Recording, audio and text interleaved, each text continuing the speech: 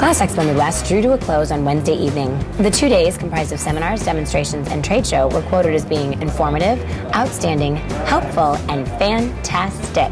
I enjoyed it. I really enjoyed it. It's a good show. Been very informative. We've had a good day. I think it's a great show. Yeah, you're really enjoying it? I am. I just come in, got down a few aisles, looking pretty good. Exhibitors and attendees discovered new ways of doing business, products, and services, as innovation was a focal point for the show.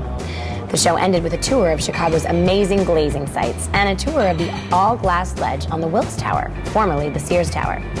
The ledge reaches out over more than 4 feet from Skydeck, Chicago's west side, giving visitors unobstructed views of the city, 1,353 feet straight down. Chicago-based MTH Industries served as a contract glazer, and each glass box is comprised of 3 layers of glass laminated into one seamless unit. Glass Expo Midwest will return to the Midwest region once again next year, and we hope to see you there.